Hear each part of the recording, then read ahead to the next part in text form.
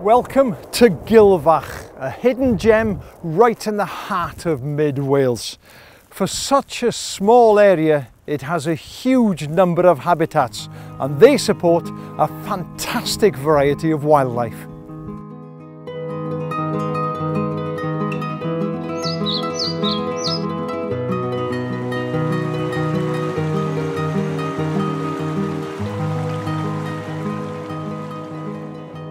It's a patchwork landscape created by farming that started here a long time ago.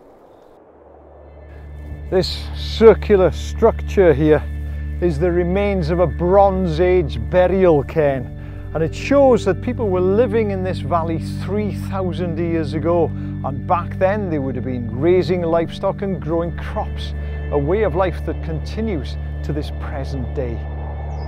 The farm as we know it dates back to the 1500s when a longhouse was built overlooking the valley.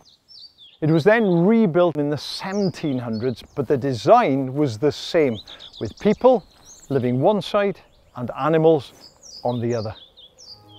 The last owner, Mr. Hughesy Lewis, had no heir to take it on, and he left the farm in the 1960s. Now it quickly went into disrepair and it would have collapsed completely had it not been saved by the Radnorshire Wildlife Trust in 1988. Their interest lay also in the land around, which had largely escaped modern improvements of artificial fertilisers, weed killers and pesticides. And as such, Gilfach is a refuge for a wealth of plants and animals that are struggling to survive elsewhere.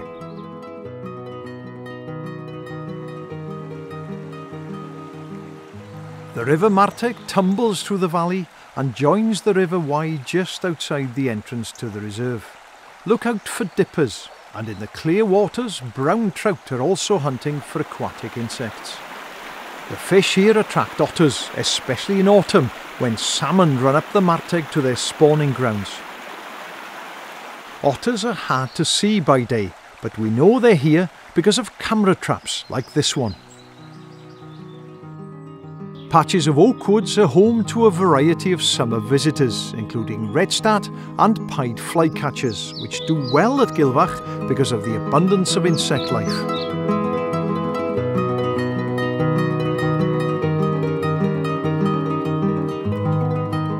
The provision of nest boxes greatly improves their breeding success.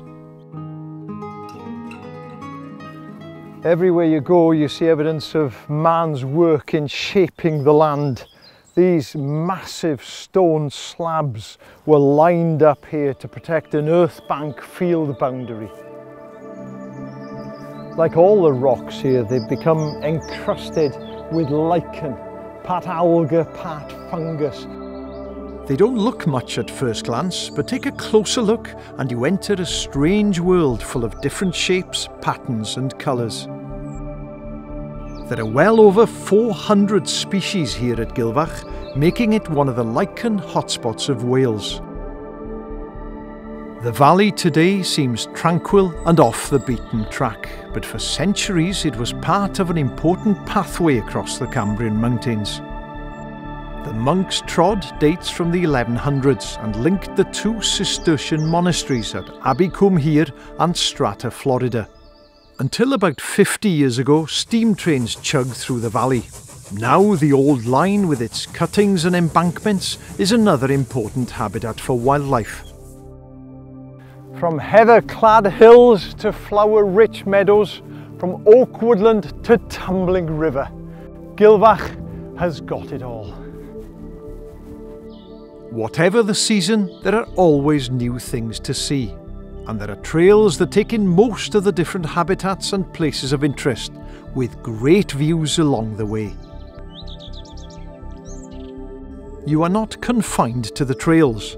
The reserve is open access, so feel free to wander where you like. So come on, come and explore, and above all, enjoy Gilfach. It's a special place.